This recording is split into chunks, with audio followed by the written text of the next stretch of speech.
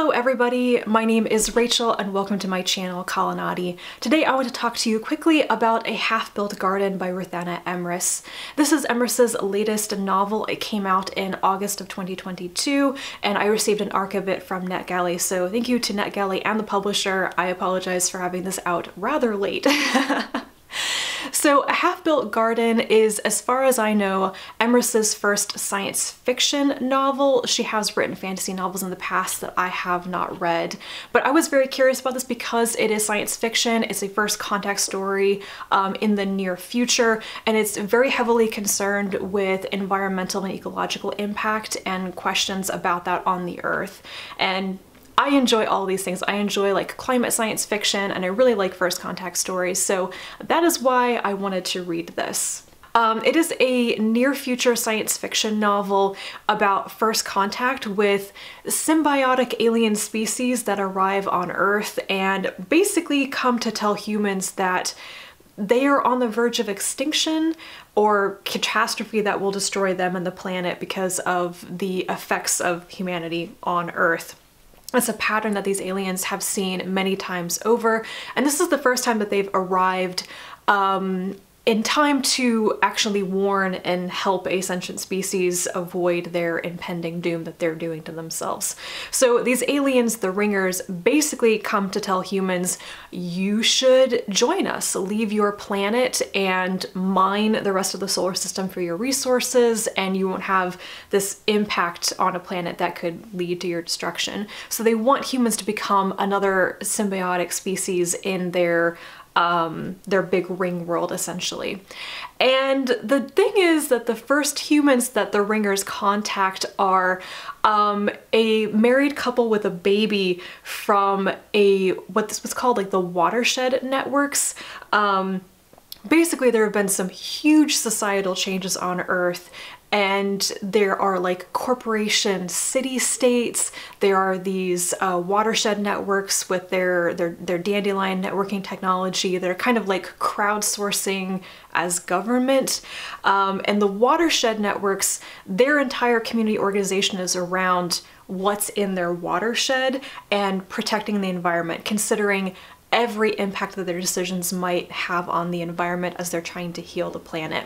So when the aliens contact humans, they encounter the very people who would say, well, we're not going to give up on our planet, we're not going to get rid of our home, and we're certainly not going to dismantle it for parts to build a ring world.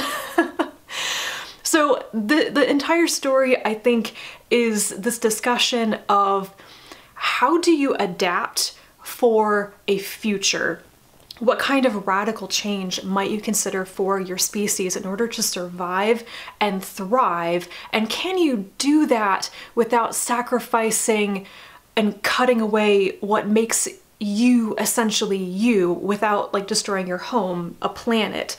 Can very, very different species with incredibly different values still become one and preserve what matters to them? There's a lot of discussion of family and relationships, interspecies relationships. There's even kind of interspecies romance going on in this, which was an interesting detail. I really liked the questions and the issues that this book brought up about social issues, environmental concerns, the role technology can play in furthering the negative trends we currently know about, but also in helping society shift and helping us with environmental and ecological concerns. I thought this was really interesting. There was something about the way that technology was like used and described in everyday life and to tackle big problems in this, which for some reason really reminded me of the way technology is used in Emma Newman's Planetfall series. I kept thinking that there were similarities between this book and that series, even though they have very different tones. I'm not exactly sure how to put that into words, but yeah, I really enjoyed the details of this. I would say that if there's any weakness of this book that I felt while I was reading it. It was mainly that I didn't feel that close to the human characters in particular. I felt like most of what I knew about the human characters came from their own descriptions of their cultures and their way of life when they're trying to explain it to the aliens. And I felt like this was kind of like second or third hand knowledge about them. And even though I was very much in the head of the main character throughout the entire book, this very narrow focus on what her experiences are, what her thoughts are, I just didn't come away from it really feeling close to the characters and that I felt their personalities. I don't think the characterization is poor in this book by any means. Actually, I think that some of the characters are very distinct. Maybe they just weren't the kind of people that I feel close to or something. Either way, that was interesting. I definitely came away from this feeling more about the themes and the topics of the book and the big questions people are dealing with, rather than thinking about the individual characters.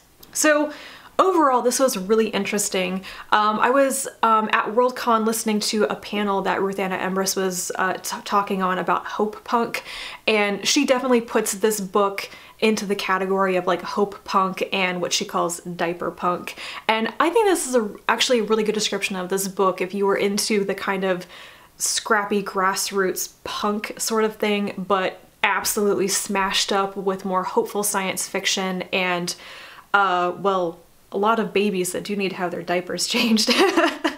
Like I said before, I hadn't read anything else by Ruthanna Emrys when I picked this up, and I chose this because it's science fiction and I'm a bit more into that.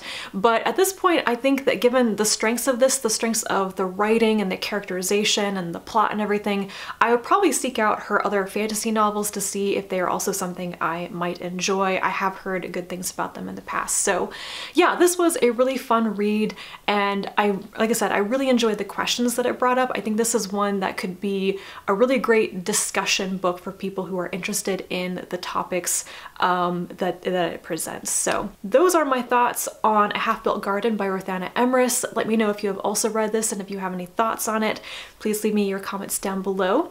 And thank you so much for watching this review. I'll be back to talk to you again soon about more books. Bye.